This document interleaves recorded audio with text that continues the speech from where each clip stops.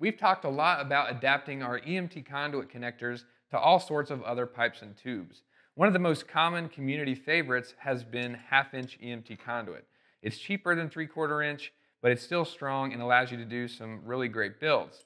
And the way you actually do that is by using this 3/4 to half-inch adapter shim. Spoiler alert, this isn't anything too special. It's actually just 3/4 inch PEX tubing that we've cut up. We've been making them that way for years, and they're just cut to be perfectly sized to fit over the half-inch conduit and within the width of the connector. And then we've always added a little slit inside of there to just make them easier to put on the conduit. But even with that slit, they weren't that easy to put on. So we actually partnered with a US-based company, which is really cool, and they're helping us make shims, and we've changed the shims that you can get from us. The price is the same, and they still allow you to do just as much with half-inch conduit, but they're a lot easier to put on because you just snap them onto the half-inch conduit just like that, and you add that adapter. And basically, as I just did, you just snap that adapter on wherever you want to make the connection.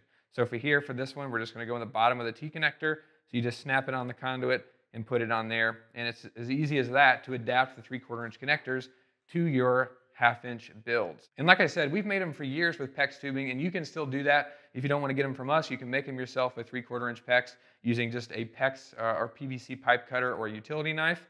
And if you do that and you want to make it easy to put on, as I said, this is the original one that we add the slit in, but as you can see, it's pretty tough to open and get around the conduit. But I found that if you get a hair dryer or a heat gun and just heat it up for a minute and just kind of let it get warm, just be careful not to burn yourself, but just kind of heat it up a little bit and just kind of rotate it around and evenly heat it up.